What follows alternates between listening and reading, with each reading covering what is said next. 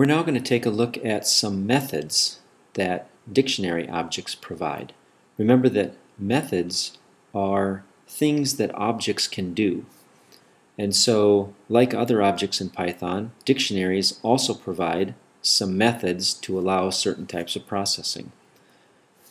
The dictionary that we're going to start with is a dictionary with associations between months and the average temperature, and we've got 4 entries in our dictionary. One for January, one for February, one for March, and one for April. And the first method that we're going to look at is a method called get. Get is going to be another way, an alternative way, to retrieve a data value that is associated with a particular key.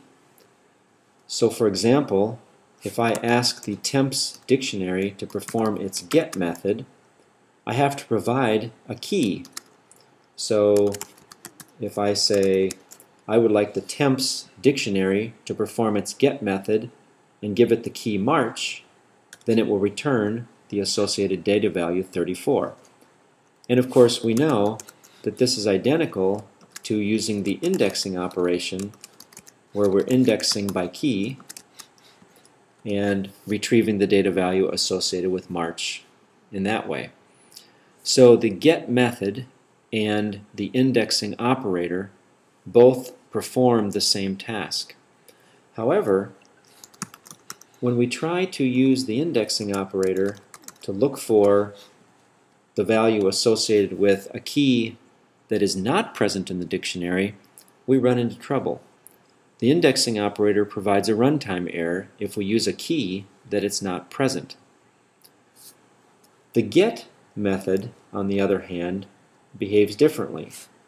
If we ask the dictionary to perform its get method looking for the key June, it simply returns none. It returns the value none. There is no value returned because there is no association for that particular key. Now, more than likely, there is going to need to be some kind of a check done before we attempt to get a value from a dictionary or index into a dictionary by a key, so that we don't have a problem either returning an error or returning the value none. But at least when we use the get method, we don't end up with a runtime error if we attempt to get something that's not present. There is a second version of the get method, however, that does respond to the fact that the key may not be present. If we were to ask our dictionary to perform its get method, we can provide 2 parameters. One is the key, and the second is what's referred to as the alternative return. The idea is that we can provide a value that will be returned if the key is not present. And so in this case, we're asking the dictionary to get the value associated with the key June, but in the event that June is not in the dictionary, the string error will be returned instead. And so when we perform that, of course, we get the string error as the result. If we had done the same thing but used a key that is present, then because the key is in there, the associated data value gets returned. So the get method and the indexing operator are both going to be used to access information. Of course, only the indexing operator can be used to add or modify entries that already exist. The get method is only useful to retrieve a value from the dictionary. There are 3 other methods that can be quite handy when we work with dictionaries, and they are methods that allow us to return collections that are associated with all of the keys or all of the dictionaries or all of the values or all of the items within the dictionary. So for example, I can ask the temps dictionary to show me all of the keys that are contained in the dictionary. And when I do that, notice that it returns to me what looks like a list of the key values. But it's very important to realize that this is not a list. Even though it has what looks like a list in terms of the square brackets, notice that outside it says that this is actually what's called a dict keys object.